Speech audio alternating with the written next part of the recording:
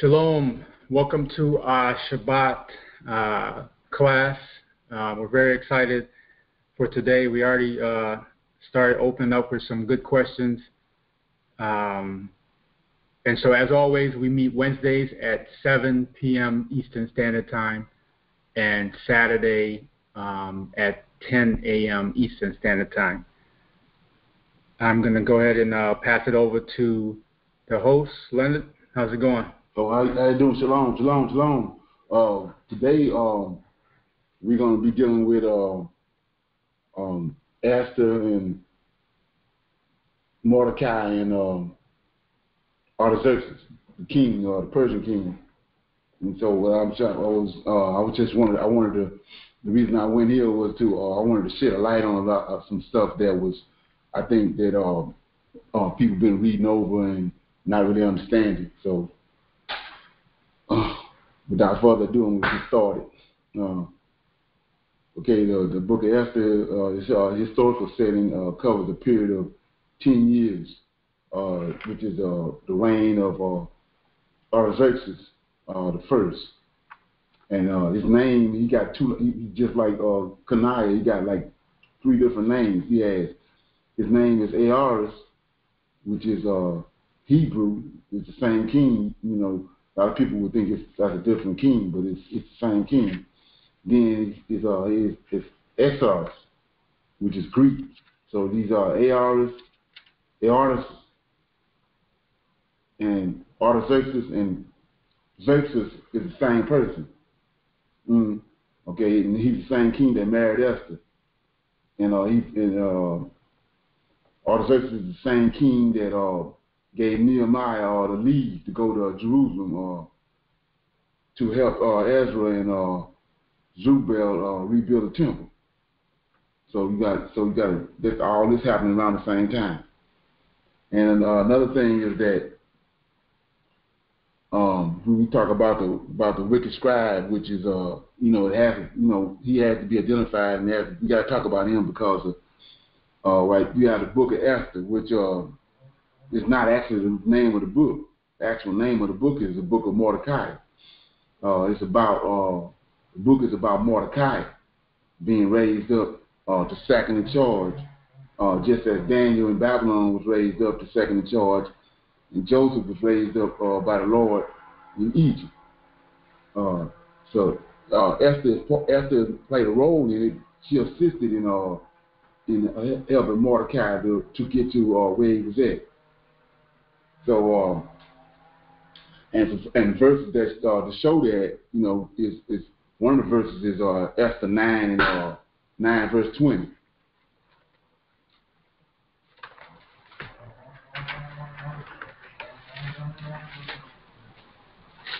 It says 9 and 20 says, this shine light on what the name of the book really is. It says, and Mordecai wrote these things and sent letters unto all the Jews that were in all the provinces of King Aorus, both nigh and far, to establish this among them, that they should keep the 14th day of the month, Adar, and the 15th day of the same year. So we see that Mordecai was doing the writing. And then Esther 1 and 3.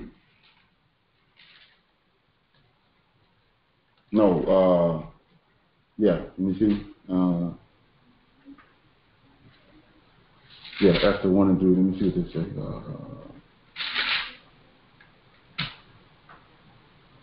It says, in the 3rd year of the reign, he made a feast unto all the provinces and servants and powers, Persian and Median nobles and provinces.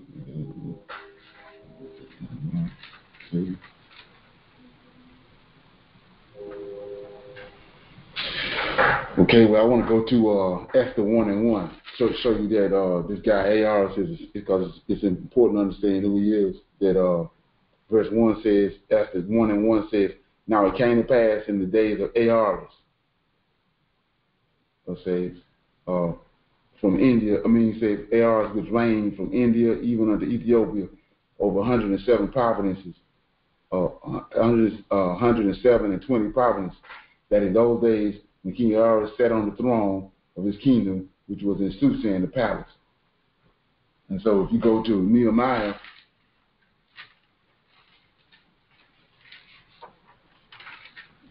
chapter 2, it says, chapter 2, verse 1 says, "And it came to pass in the month of Nisan, in the 20th year of Ahaz, the king that was before him, and I took up my wine and gave it unto the king. Now I had been before times sad in his presence." So it's the same king that's, Ahaz and Artaxerxes is the same person. You have to understand that. And so another thing that I wanted to shine a light on was that the Most High said that he had chose Cyrus to be his servant. And so we know that Cyrus was a wicked man, but the Most High chose him. And so you say, well, what are you talking about? And how can you confirm that? Well, from the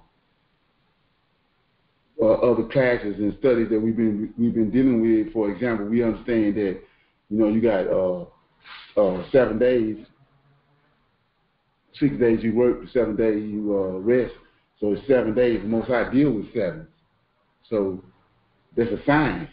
When you start seeing all these 7s around the place, that even though this person may be wicked, they're dealing with the Most High some kind of way. Or they've seen something, or they read something, or a prophet is shining a light on something for them because they're dealing with him.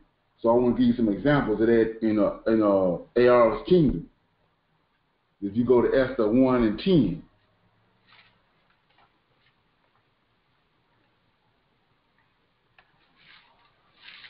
Okay, Esther 1 and 10, we see that this is when what brought about all the drama in Artaxerxes' kingdom was that his queen Vesta refused to obey him, which is a terrible thing for a queen to do. So they had to get rid of her, and therefore he needed another queen to replace him. And that's what brought the story of Esther about. But in Esther 1 and 10, it says, on the seventh day, when the heart of the king was merry with wine, he commanded Mealim, Biztha, Harbonah, I can't say these names, I'm butchering them, Bidda and Abidah, Zaka and Carcass, the 7 chamberlains that served the presence of Ahaz. So he had 7 men continuously in his presence. The same the Most High. He got these 7 angels continuously in his presence. And so this way he got a lot of his counseling from. So you go down to 13. And then it says, then the king said to the wise men, which knew the times, for so was the king's manner toward all that knew law and judgment. And 14, and the next unto him was Carshena, Sheta, Adama, Tarshish, Meres, Marsina, and Melcom, the 7 princes of Persia and Media, which saw the king's face and which sat first in the kingdom. So he got 7 princes around him, and he got 7 chamberlains around him. And so you go to Esther 2 and 9. And so when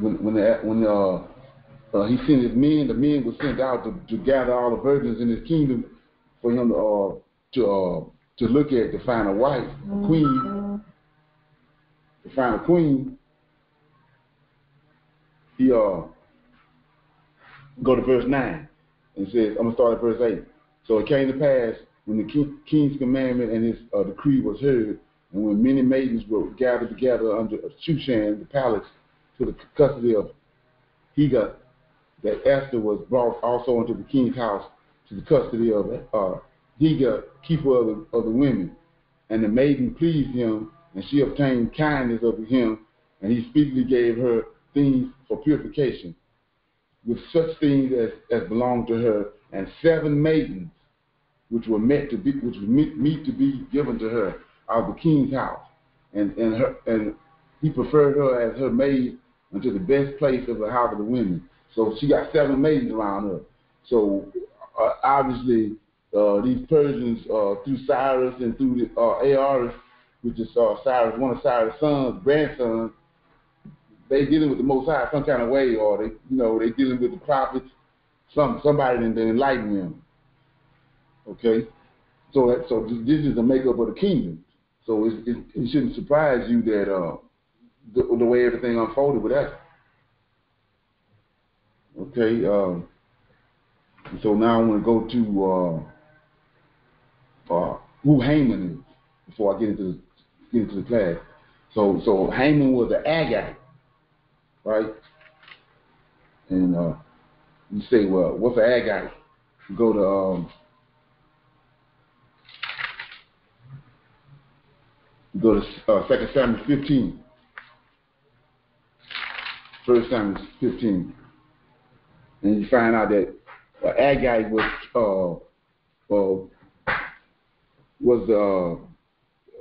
verse 32, was a king that was over the Amalekites when the Most High sent Saul to destroy the Amalekites because of what they had done to the Israelites when they came out of Egypt. They attacked them from behind and killed a bunch of the Israelites during the time when Israel was being in the wilderness, coming from the land of Egypt, going to the land of Canaan. So I'm going to start in 1 Samuel 15 and 32. Then said Samuel, bring ye hither me Agag, the king of the Amalekites. And Agag came unto him delicately, and Agag said, surely the bitterness of death is past. And Samuel said, as thy sword hath made women childless, so shall thy mother be childless among women. And Samuel hewed Agag in pieces before the Lord in Gilgal. Then Samuel went to Rehob, and Saul went up to his house in Gilead. And Samuel came no more to see Saul until the day of his death. Nevertheless, Samuel mourned for Saul, and the Lord repented that he had made Saul king over Israel. So, y'all familiar with who Haman is? The recording went mute for a minute when you were reading. So what did you just read? Oh, I read when Samuel killed Agag because Saul had kept him alive, but the Most High gave him a commandment through Samuel to destroy everything that was in the land of Amalek. But Saul kept the best of the animals, and he kept the king alive. But Samuel had to kill him, and so he hewed him up. He killed him with the sword and destroyed him. So my question I was asking, 2 Samuel 15 and what? That's 1 Samuel 15, 32. Oh, 1 Samuel, I'm sorry. 1 Samuel 15 and 32. Yeah, 32 through 35. Okay, thank you. Okay, so I was asking the question, do anybody familiar with Haman? Yes. Okay, so Haman, we come to find out that Haman is out of the lineage of Agag. So my thing is this. This is one of the things that's been hidden. The reason why this story is not really expounded upon like it should be. So I'm gonna give you some background history on Haman. It says his name indicates that he is a descendant of Agag, the king of the Amalekites, a direct descendant of Agag in the 17th generation. That's in the Septuagint. And then he says Haman. He says in verse chapter 3 of Esther. Chapter 3 of Esther, verse 1 says, after these things did King Aorus promote Haman, the son of Hamada the Agagite, and advance him and set his seat above all the princes that were with him. So what Aorus just done was he promoted Haman, which is the descendant of Esau, and the direct descendant of Agag, the enemy of Israel. He didn't promote him above everybody else in Babylon. And so Hamadar means the father of Haman, designated as the Agag. And then you can see that in 3 different places in Esther, 3 verse 1, 3, 10, and 8 and 5. And it also means given by the moon. That's another meaning of that word. It's given by the moon, so that means that he came forth at night, under the moon. And I'm gonna show you why that's so in a minute. So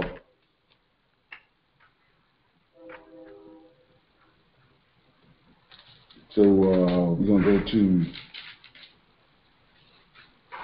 Okay, well, I was talking earlier about how they have rearranged and deleted and added and did these different things to lead you to a certain mindset in the Old Testament to lead you to the New Testament.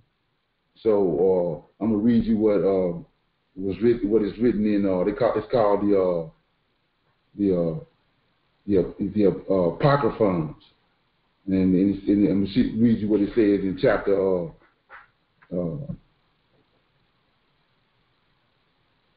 58. It says, this contrary to what is in the book of Esther in the Bible.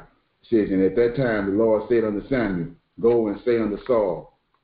And this is going to explain how you get, if you just going by the King James Bible, you can say, Samuel killed Agag. So how can Agag have any descendants if he killed him? Because how can Haman be Agag's descendants when Samuel killed him? And between him and Saul, they wiped the Amalekites out. So let me read this. Says and this explains it because we know that Agag existed. So it says that at that time the Lord said unto Samuel, go and say unto Saul, thou art sent to destroy Amalek, that the words may be fulfilled which Moses my servant spake, saying, I will destroy the name of Amalek out of the land whereof I spake in mine anger, and forget not to destroy every soul of them as it is commanded thee. And Saul departed and fought against Amalek, and saved alive Amalek the king of the Amalekites, because he said to him, I will show thee hidden treasures. Therefore he spared him and saved him alive and brought him unto Armathah. And God said unto Samuel, hast thou seen how the king is corrupted with money even in a moment, and have saved alive Agag of the Amalekites and his wife?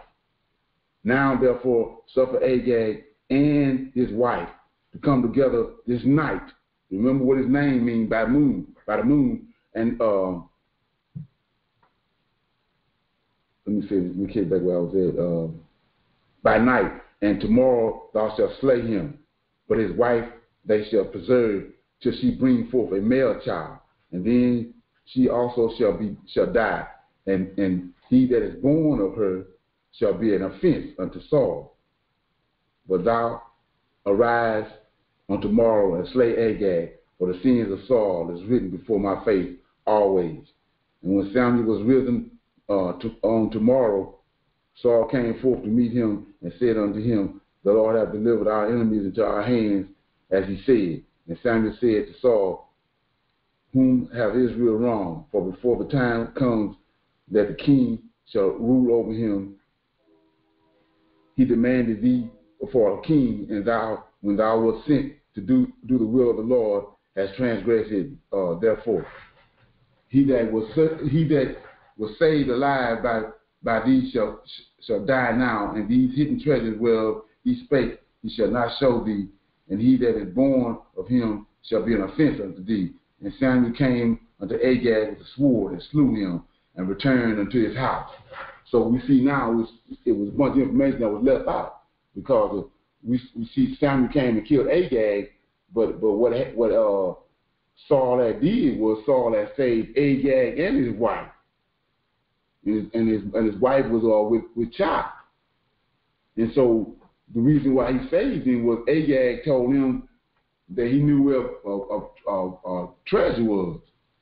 Well, a bunch of riches and gold and stuff was there, and so that's why Saul, being greedy, saved Agag in order for Agag to show him where the treasure was at.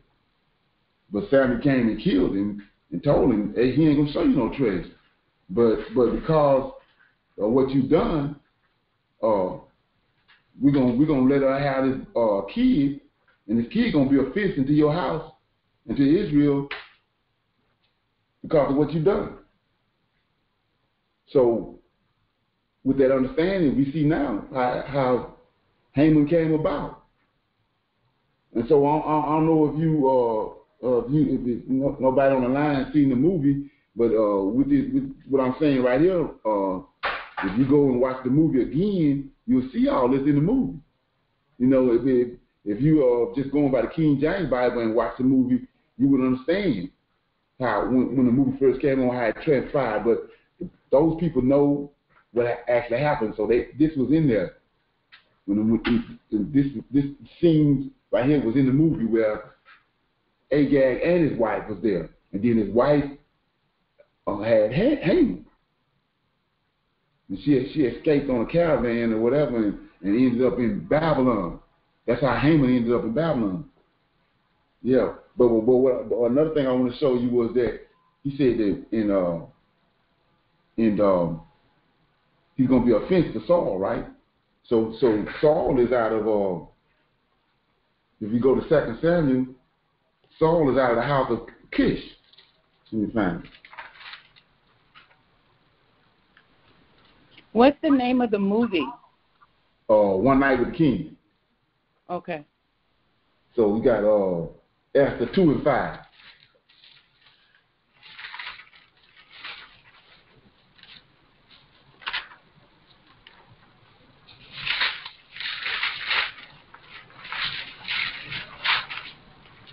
Esther 2 and 5. It says that now in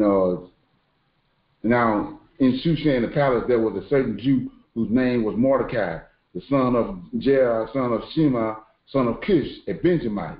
Well, that's what Samuel is. I mean, that's what Saul is. Saul is a Benjamite. And Saul is out of the house of Kish. Both him and Mordecai is out of the house of Kish. They both Benjamites. So that's something to think about. Okay?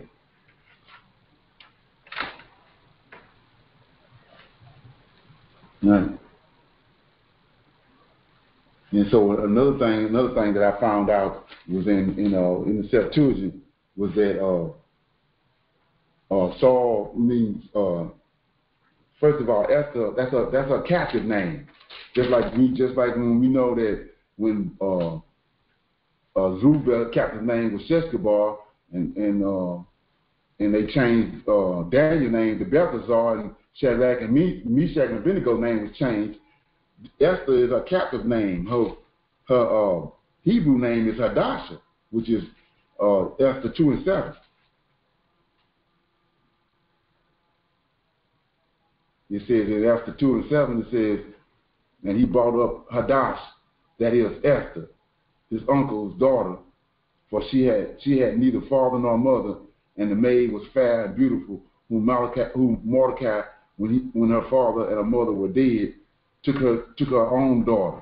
So this happened when back in Babylon on the other side, when Nebuchadnezzar came in and killed a bunch of people and destroyed Jerusalem. In the process, her mother and father was killed.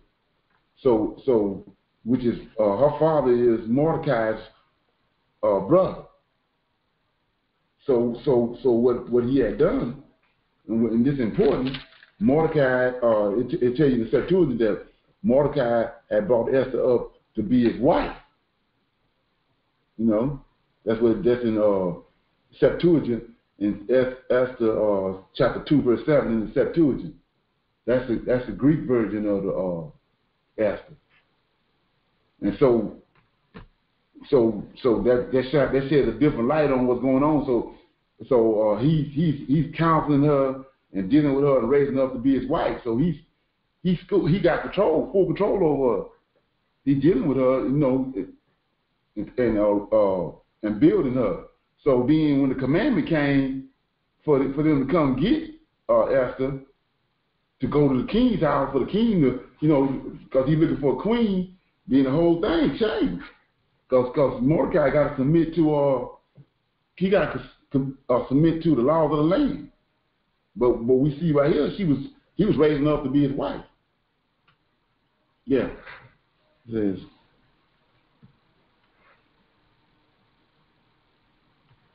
that puts a whole different perspective on right. it. That's what I'm saying.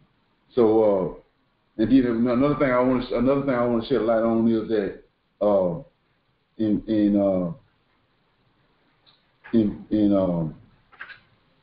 First Samuel 8 and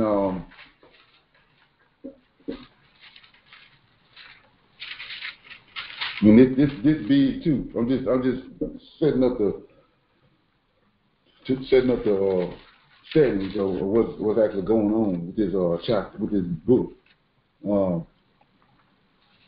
It says First Samuel 8 and I'm gonna start at this one's when Israel asked for a king. So you gotta keep in mind that the people they just had judges over them. So now they was coming through when they was coming out of Egypt, they was passing through all these different countries, and they were seeing these kings with these crowns on, which was giants.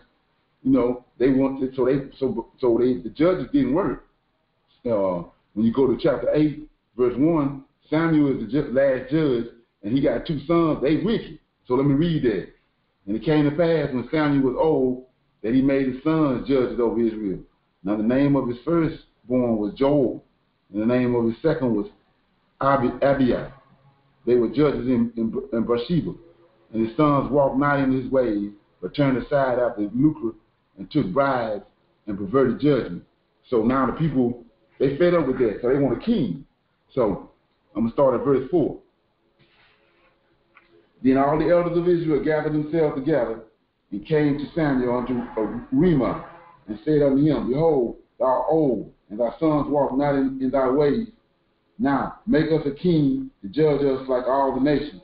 But the thing displeased Samuel when they said, Give us a king to judge us. And Samuel prayed unto the Lord. And the Lord said unto Samuel, Hearken unto the voice of the people in all that they say unto thee.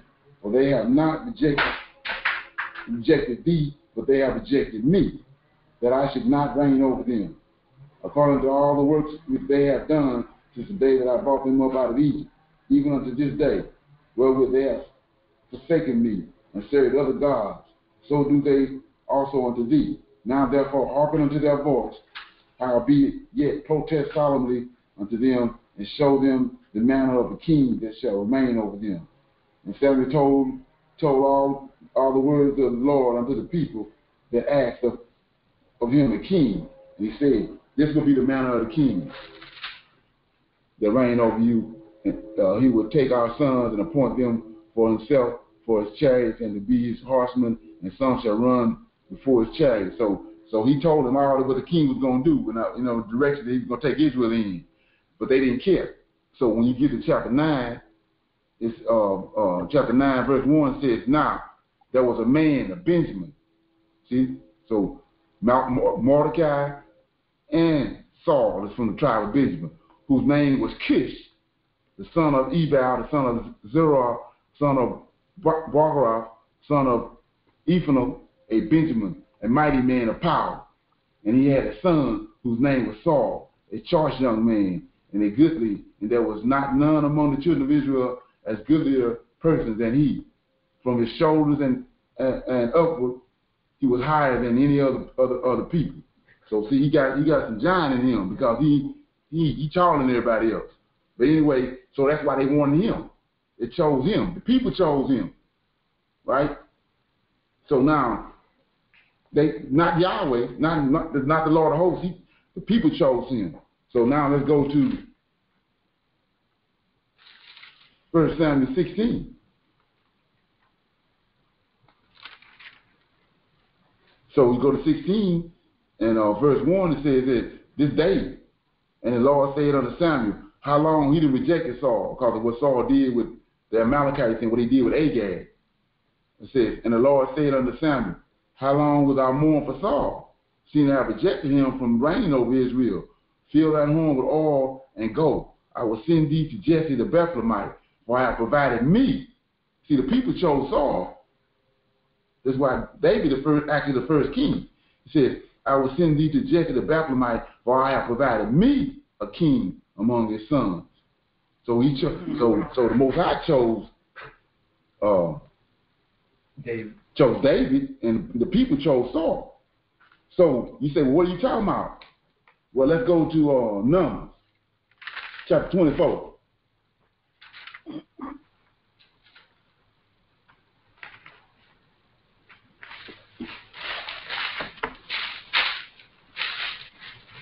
Back to the prophecy of Balaam. So I'm in 24 and 14 through 17. So this is Israel is in the wilderness. They're not even a nation yet. And Balaam made this prophecy, which to me nobody seems to know is a prophecy. So he says in verse 14, it says, and now behold, I go unto my people. Come therefore, and I will advise thee what this people shall do to thy people in the latter days.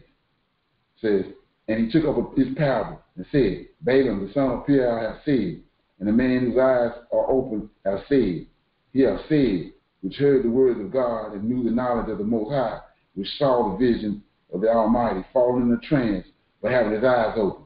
I shall see him, but not now. I shall behold him, but not now.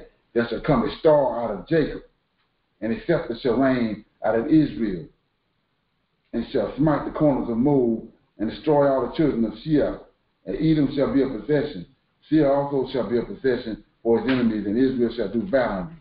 Out of Jacob shall come he that shall have dominion, and shall destroy him that remaineth of the city. So we know that that's David. So he prophesied right here that David was coming. But because the people put pressure on Samuel, he gave them Saul. But he already had it prophesied right here by Balaam that David was coming. Mm-hmm.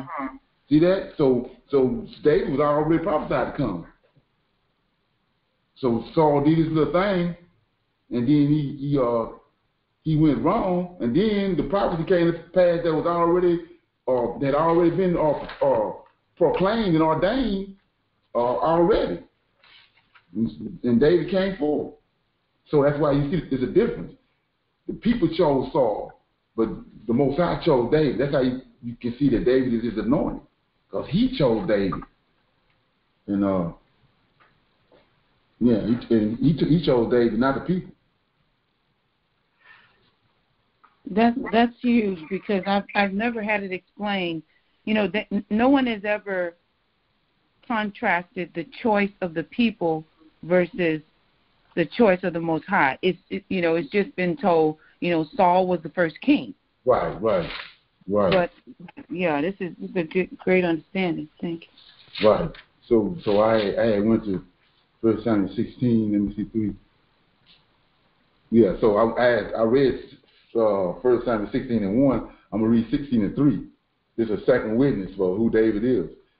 It says, and 3 says, 2 says, Samuel said, how can I go? If Saul hear it, he will kill me. And the Lord said, take a heifer with thee and say, I am come to sacrifice to the Lord. And call Jesse to the sacrifice, and I will show thee. So here go the completion of the prophecy in Numbers 24. And I call Jesse to the sacrifice, and I will show thee what thou shalt do, and thou shalt anoint unto me.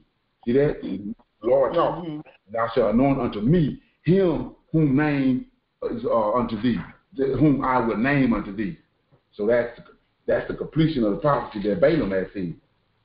Mm-hmm. Right. So he said unto me, not to Israel, to him. All right. Now can I go ahead. Add something real quick? So you read in Numbers 24, 14 to 19, but to reference that 2 Samuel chapter 8, verses 12 to 14 shows you where David actually completed the prophecy. Right. So I'm going to read that real quick. At 2 Samuel chapter 8 and 12 to 14, it says, of Syria and of Moab and of the children of Ammon and of the Philistines and of Amalek and of the spoils of Hadad-Dizah of the sons of Rehob, king of Zobak. And David got him a name when he returned from smiting the Syrians in the valley of Salt, being 18,000 men. And he put garrisons in Edom. Throughout all Edom put he garrisons, and all they of Edom became David's servant. And the Lord preserved David wheresoever he went. So that's confirmation from what he read in Numbers 24, that, you know, they say that that's supposed to be JC, but it's David who actually brought that to pass. Fulfilled it, I should say. Fulfilled the prophecy.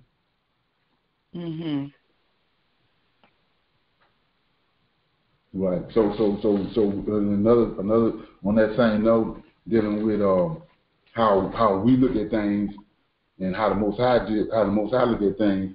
If you go back to 1 Samuel 16 and 7.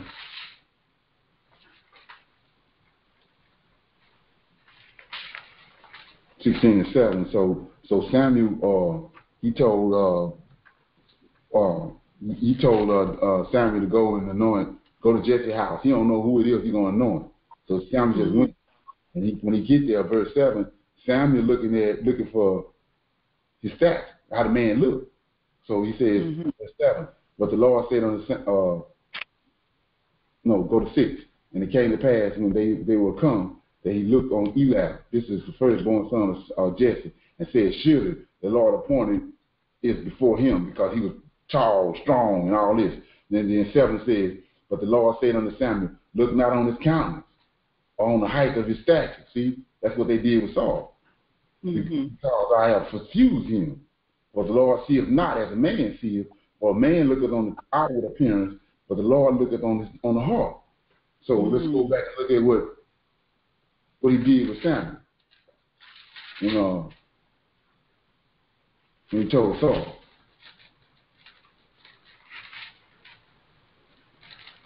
So, check 1 Samuel 9.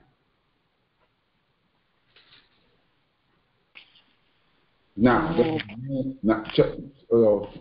Samuel 9 and 1. Now, there was a man, a Benjamite, whose name was Kish, son of Ebal, the son of Zerah, son of Bacharath, son of Iphlith, a Benjamite, a mighty man of power.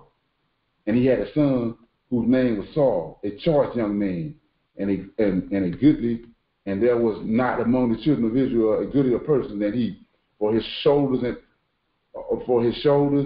and upward were higher than any other people. And so they looking, when the people chose him, they looking at his countenance, his outward appearance, just like Saul did over there. See, that ain't what the Most High looking at. Yeah, so you know, that's how they went wrong. They're looking at his height and his stature. Right. So is Samuel, okay, in chapter 9, that's speaking of Saul, right? Right. And then in 2 Samuel, First Samuel. I'm sorry. In 1 Samuel, who is being sent? Samuel is being sent to anoint David. Right, he went to Jesse's house. Okay, and you're saying that Samuel is looking at the physical like they did when they chose Saul. Right. And he on top of that, evidently he's not aware that Balaam already made a prophecy that, you know, David was already prophesied to come. Okay. So all he's doing is he's just playing a role in the fulfillment of what the Most High had said, already prophesied through Balaam. Yeah, and that's something that I thought about just now when you asked that question was, you know, when you look at it from the standpoint of a king, like Leonard was saying earlier, Israel didn't have kings. So the only thing that Samuel would have had to reference would be the kings that he saw from all the other nations. Right. And when you understand, when you do some research, you understand all of those kings were giants. They were big men. Right, with crowns on their head. So Samuel is really being innocent because in his mind, if you're not used to something, that's the image that you have in your head. Right. So he's thinking that, okay, Saul was big like the other kings, so maybe he's looking for, a big person, not understanding what's going on. So it's really innocence. Yeah. Right. So you see now with the proper understanding that the Most High is teaching him. Mm-hmm. See, he's looking at it. He's looking on the outward appearance, but the Most High which is in heaven, and we know it's a book in heaven. He already knows that David was already prophesied to come. That's why he can tell him to go check the house. Mm-hmm. So he already knows. But I was telling you how all these concepts and these different ideologies that they got in the New Testament, I want to show you how they came about with the supposedly the Holy Ghost, which we know that the Holy Ghost is a being, which is an angel. A spirit is an angel, and a spirit is synonymous.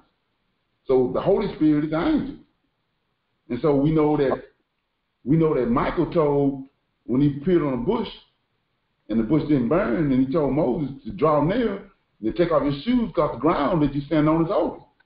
So that goes your Holy Spirit. And then he told Joshua, the man that Joshua saw with the sword drawn, he said he commanded Joshua to take his shoes off. Because the ground where you stand at is holy. Well, that's two different places. Where Joshua was at and where Moses was at is two different places. So why is the ground holy? Because there's an angel there. That's why the ground is holy. Wherever he is, the ground is holy. That's your Holy Ghost. So I'm going to show you this ideology they got about the Holy Ghost falling on somebody and all this stuff. So can I ask a question about what you were just teaching before, please? Go ahead.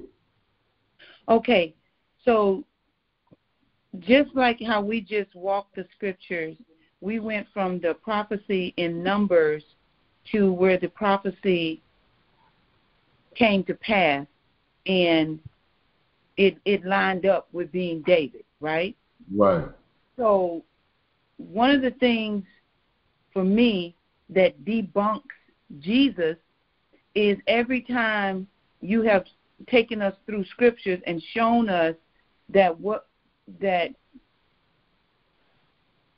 whenever, like how we have been taught is that certain scriptures are pointing to JC, but you have walked us through several scriptures that were supposed to point to JC, and they either pointed to Zerubbabel or they pointed to David or whatever like that. So one of the things that debunks Jesus and should cause people to want to wrestle with who Jesus is and who he's not is that the scriptures and the prophecies every time they don't point to him.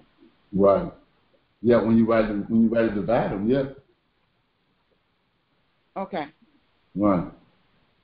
So now I'm in Samuel, 1 Samuel chapter 10, and this is showing you how they came about with the Holy Ghost and some of the characteristics of the Holy Ghost. In Acts. So I'm in verse 10. This is when Samuel sent Saul to Bethel. Verse 1, 10 and 1. Then Samuel took remember what you know about the Holy Ghost and what happened in Acts and all that. Then Samuel took a veil of oil and poured it upon his head and kissed him and said, "It is not because the Lord have anointed thee to be captain over his inheritance. When thou art departed from me today, then thou shalt find 2 men by Rachel's sepulchre in the border of Benjamin at Zizah. And they will say unto thee, the asses which thou wentest to seek are found, and lo, thy father hath left the care of the asses and the sorrow for you, saying, what shall I do for my son? Then shalt thou go on forward from thence, and thou shalt come to the plains of Tabor, and there shall meet thee 3 men going up to God at Bethel, one carrying 3 kids, and another carrying 3 loaves of bread, and another carrying a bottle of wine. And they will salute thee, and give thee 2 loaves of bread, which thou shalt receive of thy hand. After that thou shalt come to the hill of God, where is the garrison of the Philistines, and it shall come to pass, when thou art come thither to the city, that thou shalt meet a company of prophets, coming down from the high place, with pastry, and a tabret, and a pipe, and a harp before them, and they shall prophesy. And the Spirit of the Lord will come upon thee, and thou shalt prophesy with them, and shalt be turned into another man. See that? Let me read it again. And the Spirit of the Lord will come upon thee, and thou shalt prophesy with them, and shalt be turned into another man. Remember the Holy Ghost, remember the Christian church. And let it be, these things are come upon thee, that thou shalt do as occasion, serve thee, for God is with thee. And thou shalt go down before me to Gilead, and behold, I will come down unto thee to offer burnt offerings and sacrifices of peace offerings. 7 days shalt thou tarry till I come to thee, and thou shalt show thee what thou shalt do. Now watch this here. Remember, you're supposed to change. When the Holy Spirit come on you, you're going to change, right? Now watch verse 9. And it was so that when he had turned his back to go from Samuel, God gave him another heart. Look at this. All those signs came to pass that day. And when they came thither to the hill, behold, a company of prophets met him. And the Spirit of God came upon him and prophesied among them. And it came to pass when all that knew him before, look at this, all of them that knew him before saw that, behold, he prophesied among the prophets. Then the people said one to another, what is this? Come on now. That is come upon the son of Cush. Is Saul also among the prophets? And one of the same place answered and said, but who is their father? Therefore it became a proverb. Is Saul also among the prophets? Huh? Do you see that? Yes. Okay, so see that's where it come from. So this you know, when they started concocting all this, they had to go back to the Old Testament to get all these different ideologies and all these different things that they're doing in the Christian church. And then they put it in the New Testament.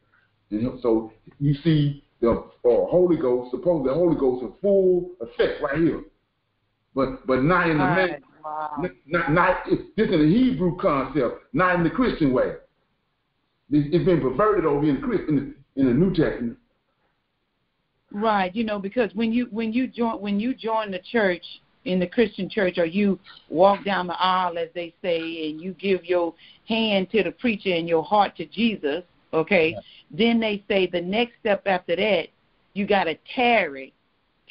You have to tarry and wait for the Holy Ghost to come, because the Holy Ghost, you know, is your helper in changing your heart. Wow.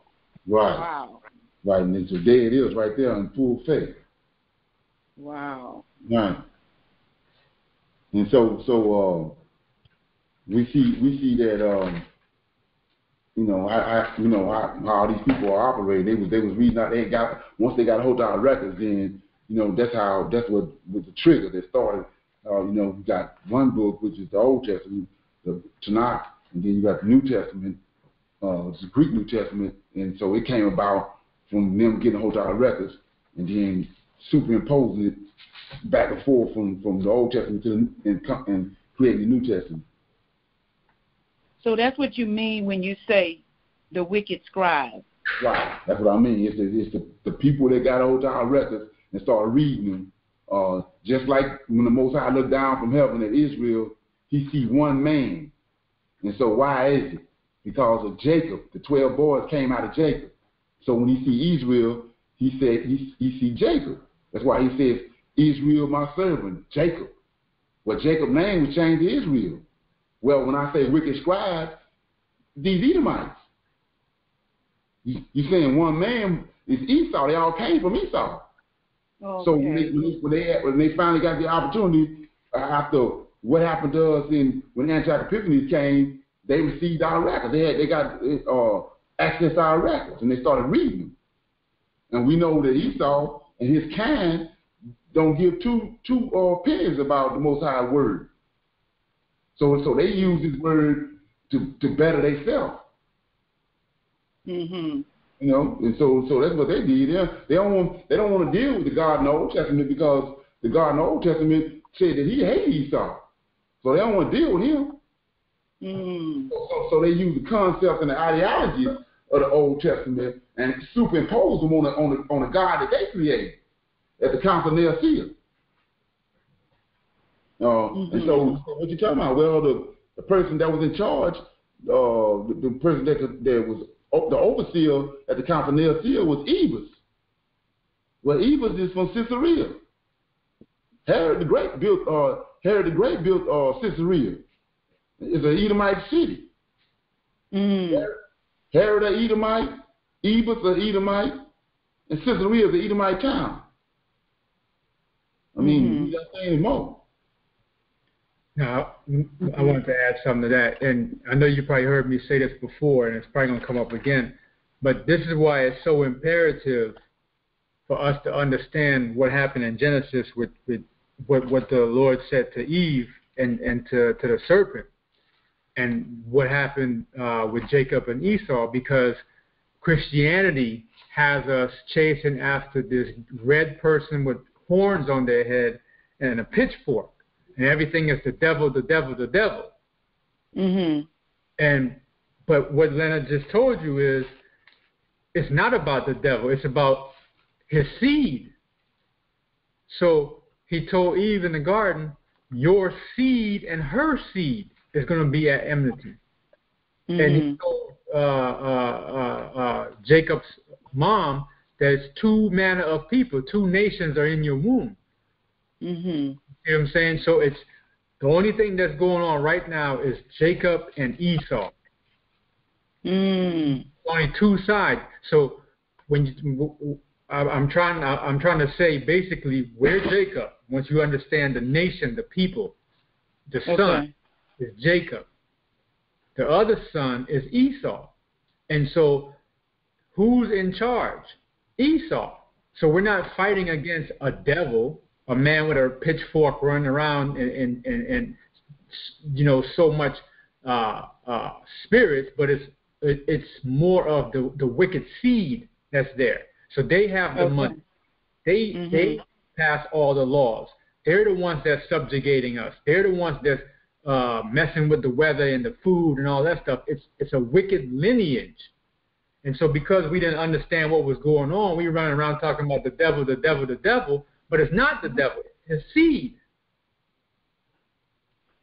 You see what I'm saying? And so, yeah, and so as I listened to your explanation, it kind of sheds light on what you were saying to my previous question about prayer. It's just like perhaps prayer, perhaps the things that I see in the physical causes me to want to pray, and you're saying, so prayer is oftentimes associated with wanting protection from the devil. Okay, and you're saying it ain't no devil. There ain't no devil. I mean, he exists, but not from this grand perspective like I was thinking, he's in North Carolina, he's in Louisiana, he's in Texas, he's in Europe. Come on, man. No, it's his children. They're all over the world. Okay. And that's what we're dealing with today. It's a wicked generation, and so that's the deception of Christianity. That's the major reason why it was created. They wrote themselves out of the scripture. Right. Okay. That makes sense. And then you saying that what you were saying, Leonard, is that the wicked scribes took the ideologies of what Jacob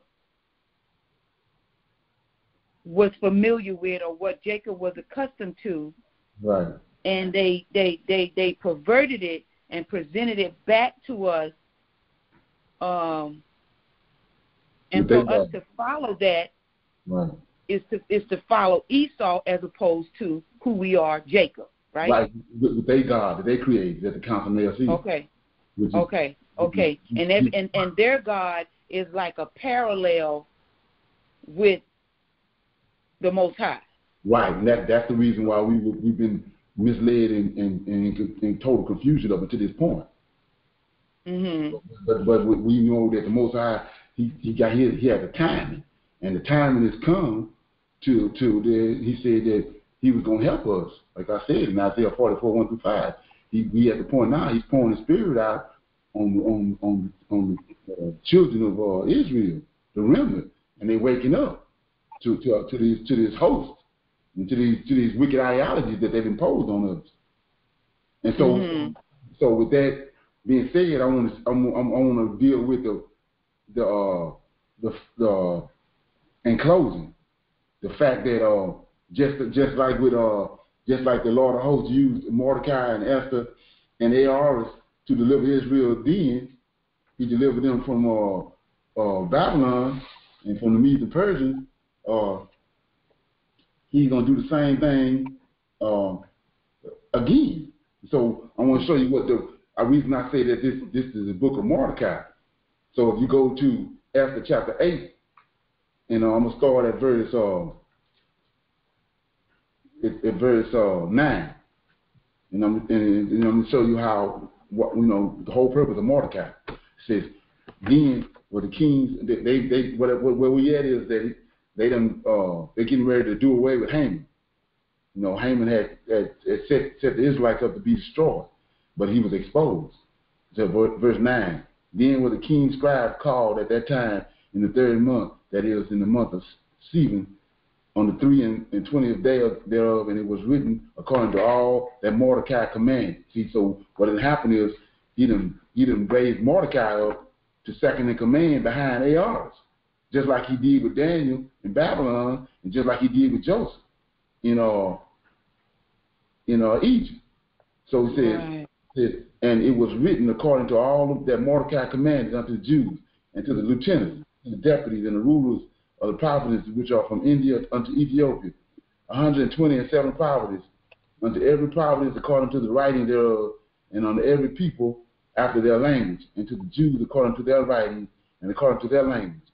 And he wrote in the king's Aarus' name, and sealed it with the king's ring, and sent letters by post on horsemen, and riders on mules and camels and young dromedaries, wherein the king granted the Jews which were in every city to gather themselves together and to stand for their life, to destroy and to slay and to cause and to perish all the powers of the people and the provinces that would assault them, both little ones and women, and to take the spoils of them for prey. Upon one day, all the provinces of King Aarus, namely upon the 13th day of the 20th month, which is the month of Adar, the copy of the writings for a commandment to be given in every province was published unto all people, and that the Jews should be ready against that day to avenge themselves on their enemies. So the posts that rode upon the mules and the camels went out, being hastened and pressed on by the king's commandment, and the decree was given at Shushan, the palace. Now here we go. And Mordecai went out from the presence of the king in a royal palace of blue and white, and with great crown of gold, and with garment of fine linen and purple. And the city of Shushan rejoiced and was glad. The Jews had life and gladness and joy and honor. And in every province and in every city, whatsoever the king's commandment and his decree came, the Jews had joy and gladness and feast and a good day. And many of the people of the land became Jews, for the fear of the Jews fell upon them. So Hebrews, everybody out there in Hebrew land, he said in 15, verse 15, and Mordecai went out from the presence of the king in royal apparel of blue and white, and with great crown of gold, and with garment of fine linen and purple, and the city of Shushan rejoiced and was glad. 16, the Jews had life and gladness and joy and honor. Well, let's go to Isaiah chapter 6, because that's what we're looking for now. We're looking for, he's shining a light on what the light is. So if you go to Isaiah 60, which hasn't happened yet, and you go to verse 1, I'm going to start at verse 1. So we're going to see what this light is that he's talking about in 60. Arise and shine, for thy light is come, and the glory of the Lord is risen upon thee. For behold, the darkness shall cover the earth, and gross darkness the people. But the Lord shall arise upon thee, and his glory shall be seen upon thee. And the Gentiles shall come to thy light, and to the brightness of thy rising. Lift up thine eyes round about and see. All they that gather themselves together, they come to thee. Thy sons shall come from afar, and thy daughters shall nurse upon thy side. So we see that this light in Esther was Mordecai. Who's the light right here? In Isaiah chapter 60. Go to Isaiah chapter 11. Verse 10. And in that day there shall be a root out of Jesse, which shall stand for ensign of the people. To it shall the Gentiles see, and his rest shall be glorious. It's none other than David, son of Jesse. And so now we see the light. It's a light been shined on the light. Okay? Wow. Is there something? Wow. That's amazing. That's amazing. Line upon line and precept upon precept, here a little, there a little, and you find the truth. There it is. So, wow. Okay. So, any comments? So we looking for David. That's it. That's the light. For David. That's the light. We see that Mordecai was the light back then, and then we see that he used Zerubbabel. Let me read that right quick. In Haggai. What book did you say? Haggai. Haggai. Haggai chapter 2. Okay. Let me start at 20. I'm going to 23. And again, the word of the Lord came unto Haggai in the 4th and 20th day of the month, saying, Speak unto Zerubbabel, governor of Judah, saying, I will shake the heavens and the earth, and I will overthrow the thrones of the kingdoms, and I will destroy the strength of the kingdoms of the heathen, and I will overthrow the chariots, and those that ride in them, and the horses and their riders shall come down every day, every one by the sword of his brother. In that day, said the Lord of hosts, I will take thee, O Zerubbabel, my servant, the son of Shaphat, said the Lord, and I will make thee a city, a light, for I have chosen thee, said the Lord of hosts. Wow. Okay. Amazing. So anybody got any comments on that? If not, we'll go into Q&A. Yeah, I got something I want to read while you was talking about the Holy Spirit and talking about, what they got from the Old Testament and how they spun it in the New Testament. Well, I was reading in the book of Jasher the other day, and I found something that was pretty interesting that coincides with Ezekiel chapter 7. And so, we teach that Ezekiel 37, the valley of dry bones, is a literal resurrection of our forefathers. And Ezekiel 36 talks about, it's a future event. It's something that's going to happen. The Jews over there claim that this happened when they were able to go back into their land and become a nation and all that stuff. But we know based upon our understanding that it's not. So I'm going to read Jubilees chapter 1, verse 23. And it says, I'm going to start at 21. I'm going to read 21 to 23. It says, But they are thy people and thy inheritance, which thou have delivered with thy great power from the hand of the Egyptians, creating them a clean heart and an holy spirit, and let them not be ensnared in their sins from henceforth until eternity. So this is Moses praying to the Lord, because the Lord is telling him that he's going to, send Jacob and the Israelites into captivity. He's going to destroy them as a nation. So now Moses is praying to him and saying, please don't do this. So he said, create in them a clean heart and a holy spirit, and let them not be ensnared in their sins from henceforth until eternity. And the Lord said unto Moses, I know their contrariness and their thoughts and their stiff necks, that they will not be obedient until they confess their own sin and the sin of their fathers. And after this, they will turn to me in all uprightness and with all their heart and with all their soul, and I shall circumcise the foreskin of their hearts and the foreskin of the heart of their seed, and I shall create in them a Holy Spirit. The same thing he just asked the Lord to do. But he's telling them, I'm not going to do it right now. It's for a future time. And he said, and I shall cleanse them so that they shall not turn away from me from that day until eternity. So he's telling them they're going into captivity. He said, these people that are with you right now are wicked. There's a wicked generation. But in a later time, I'm going to create in them a Holy Spirit, and I'm going to cleanse them, and they're going to be with me for eternity. So now I want to go to Ezekiel chapter 36. I'm going to read 23 to 27. And it says, and I will sanctify my great name, which was profane amongst the heathen, which you have profaned in the midst of them, and the heathen shall know that I am the Lord, saith the Lord, which I have, when I shall sanctify you before their eyes. For I will take you from amongst the heathen, and gather you out of all countries, and bring you into your own land. Then will I sprinkle clean water upon you, and you shall be clean from all your filthiness, and from all your idols will I cleanse you. A new heart also will I give you, and a new spirit will I put within you. And I will take away the stony heart out of your flesh, and I will give you a heart of flesh. And I will put my spirit within you, and cause you to walk in my statutes, and you shall keep my judgments and do them.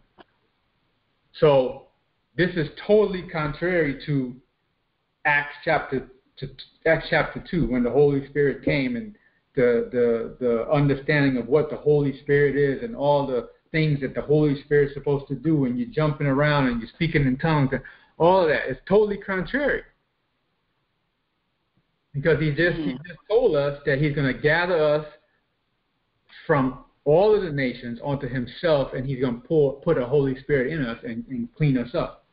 So whatever this thing is that's talking about in the New Testament, it is contrary to what he told Moses on the mountain in the future, and what we just read in Ezekiel 36. So I just kind of wanted to point that out, those references. Okay, question. So is the understanding that what we call a prayer language or speaking in an unknown language, are you saying that that's not a part of the life of a Hebrew Israelite? Well, the unknown language is Hebrew. Well, that's exactly. So yeah, I'm just saying. Yeah. So. And according to what we at right now as a people is, we know that the Most High took our language away. So the Hebrew language is not upon the earth. It's because he said that when he left, he tore the temple down and he took the language up with him. And then chapter 9 tells you that when he returns, he's going to return a pure language to us, the seed. When he come back, that's another part of our dilemma today, is that our language has been taken away. Okay, I have a little problem with that. So what if what the Christian church calls speaking in tongues is actually speaking in the Hebrew language? So you're saying the Most High has not released to anyone the ability to speak to him in their original tongue? Well, the language of Hebrew, you're saying? Yes. That what people have been running around saying, speaking in tongues, is actually the Hebrew. It's the Hebrew language. Well, okay. So I'm gonna let you answer that question. So if everything we talked about from the standpoint of, and this is how I think as a person. a lot of times. Sometimes I answer my own question based upon the stuff that I know. So if we understand that Christianity is wicked, we understand that what happened in the book of Acts is a farce, and we understand the people that was in the land at that time were not Israelites because they were on the west coast of Africa. So if you keep it in the premise of understanding that all of that is wickedness, then how can how can it be Hebrew? How can it be anything other than wickedness? So you got to throw the whole concept away. Everything that you understand from that concept has to be thrown in the trash and buried. Go in the backyard, put in the bag, go in the backyard, dig a hole, put the bag in there, throw the dirt on top of it, and pat it down. Well, I speak in tongues. I speak in what I believe to be a Hebrew language that the Most High have given to me. And the answer, the response to your question of, everything is, we know that everything is wicked and that we got to throw it all away. I don't think we can do that because time and time again in the scriptures, we have seen the Most High bring his plan out of chaos. The Most High has created the chaos. The Most High has created the perversion. The Most High called Artaxerxes out of Cyrus, but he had a plan for Artaxerxes. So when it comes to the wickedness and the pervertedness that is on this land, when it comes to this religion and this false Jesus, the Most High is in charge of it all. And so I believe that just as the Most High can bring David up in the midst of a wicked Saul in the midst of these giant people that were kings that led us astray, the Most High has a plan in the midst of the wickedness and the perversion. So when he opens our understanding to some things about the pervertedness, I don't think that it calls for us to throw it all away. I think it calls for us to continue to excavate and see what among the wickedness and the perversionness is the Most High.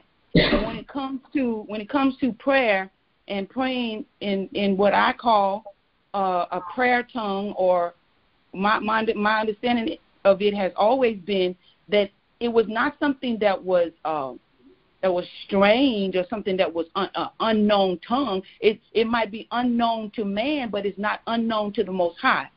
So I am not in agreement with the fact that the Most High has not released unto those people that he chooses to a language, the Hebrew language.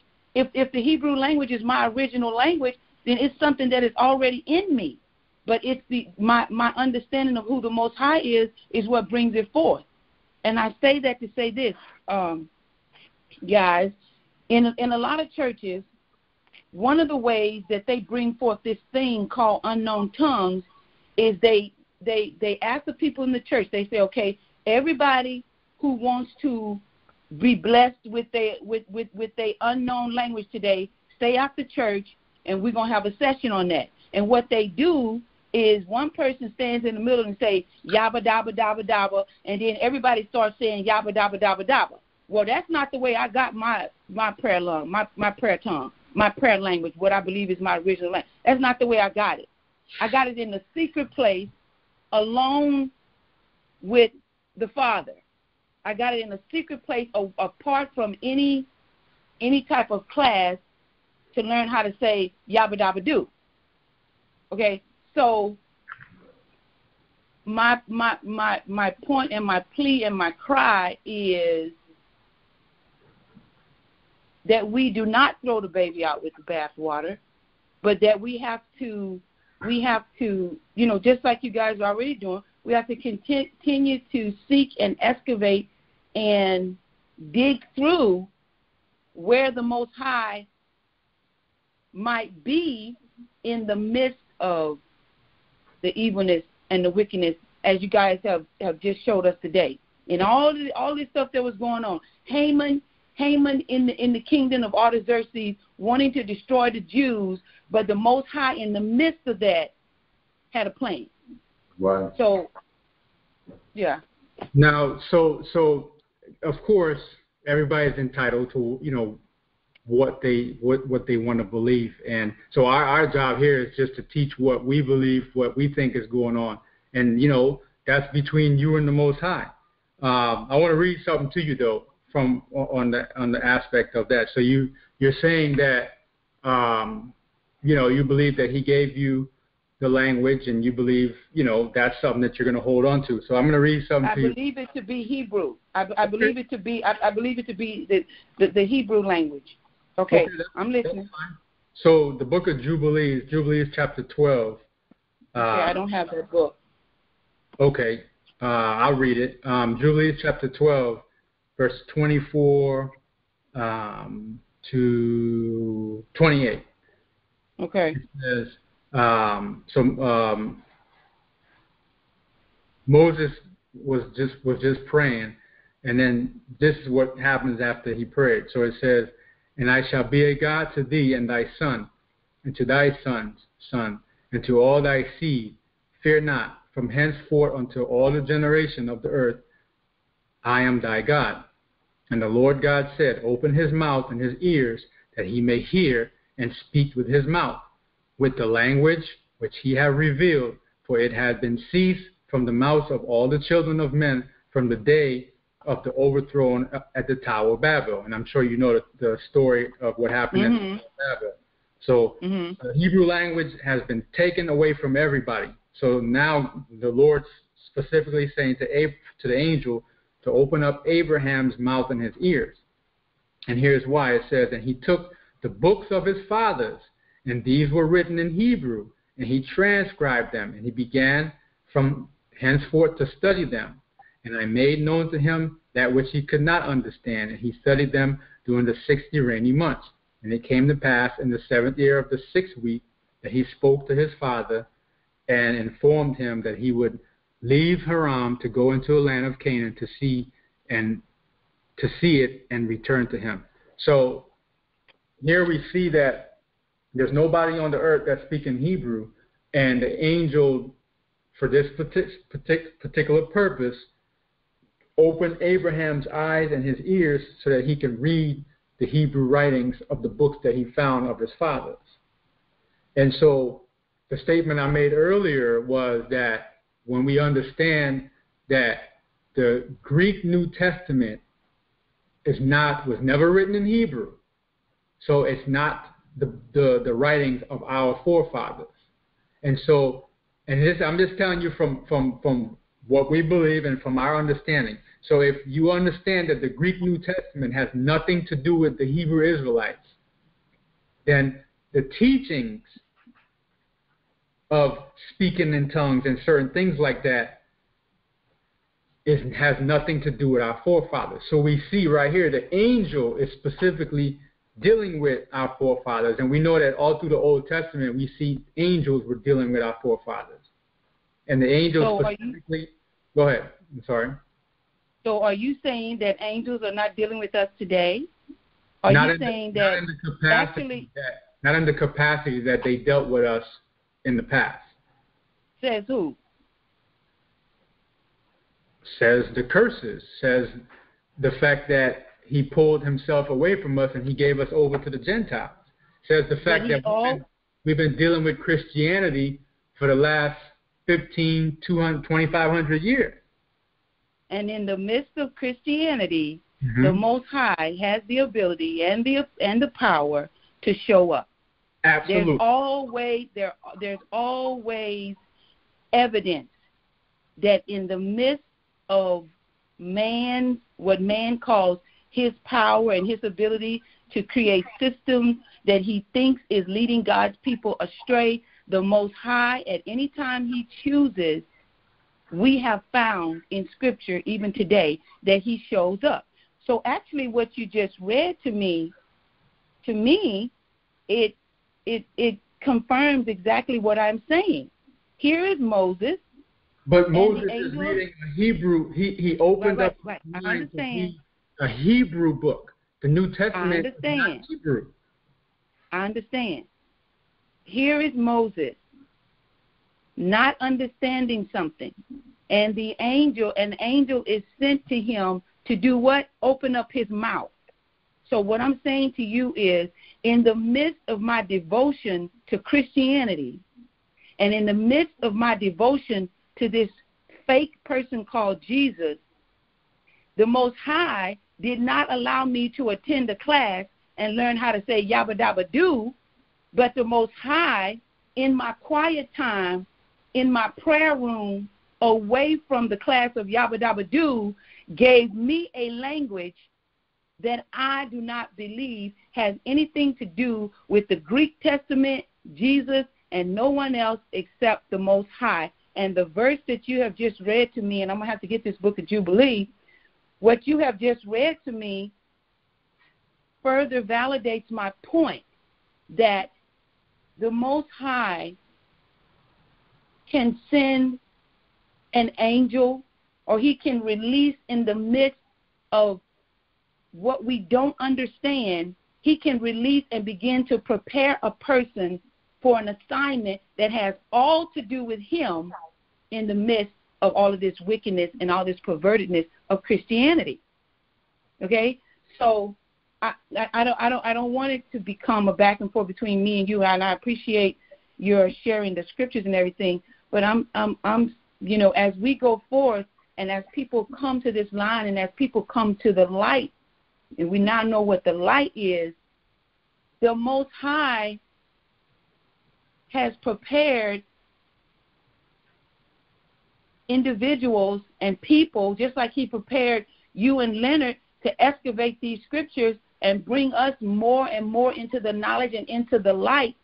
He also has, people that he just shows up in the midst of chaos, and we can't throw the baby out with the bathwater. Is my point. And I have to, and again, I cannot testify or witness to anyone, just like the gentleman yesterday when I met in the restaurant. I immediately called Leonard because I'm still excavating myself and how I can, walk in this new understanding of who I am as a Hebrew Israelite woman.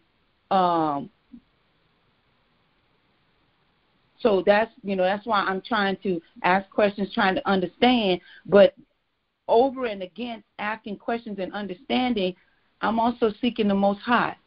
And the Most High, I'm hoping from my asking of these questions today that he's going to begin to open up Scripture. And you've already started with one in the book of Jubilee.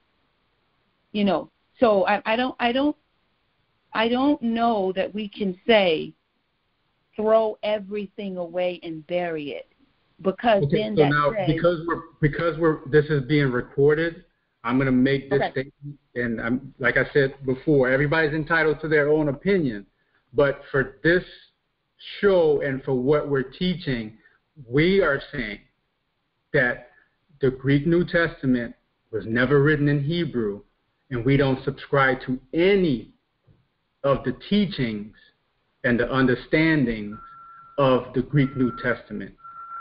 I'm saying to do that, if you say that, then you are limiting the power of the Most High.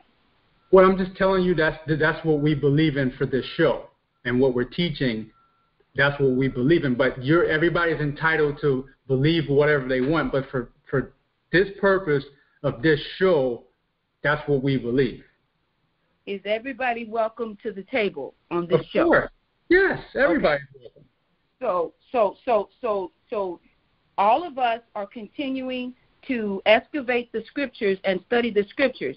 So I don't think that we can make a blanket statement unless we can say that we have studied every scripture and the Most High has given us all of the knowledge of the questions that participants will bring to this line. Okay? So we understand what you guys believe and what you guys are propagating, but you shouldn't stand firm on something that you are continuing to research.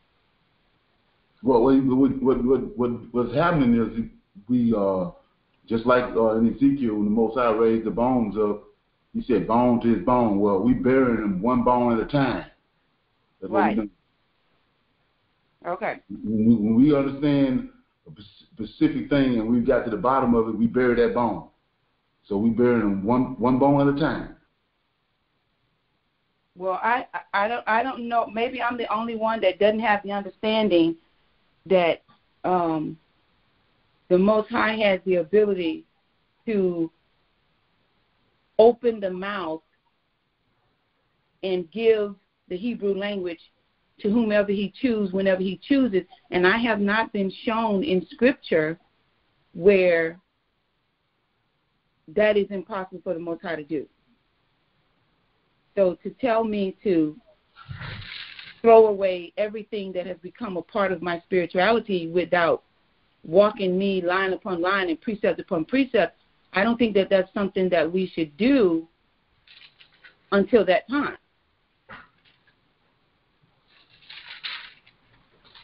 But thank you for the scripture that you did. We just continue to learn. Right. Well, see, if you look at Zephaniah, which is you got to consider it, is 3 and 9. It says, this is wait. Let me go there. Let me get there. Okay, Zephaniah 3 and 9. Okay. Well, I'm gonna go to 8. It says, therefore, wait upon the Lord. Wait upon me, said the Lord, until the day that I raise up to the prey. For the determination is to gather the nations, that I may assemble the kingdoms, to pour out upon them the indignation, even all my fierce anger. For all the earth shall be devoured with the fire of my jealousy. So he's going to do that first. Then 9 says, then will I turn to the people a pure language. That's the Hebrew language. That they may all call upon the name of the Lord, to serve him with one consent. For beyond, So our dilemma today is reason why we can't never come together is this. It's when he do this, when he poured his language, returned his language that he took. When he returned it is when we're gonna be unified. But he has to judge the nations first. Right. So that's something to consider. Okay. All right. So is it? Yes, well, we appreciate. This was fun.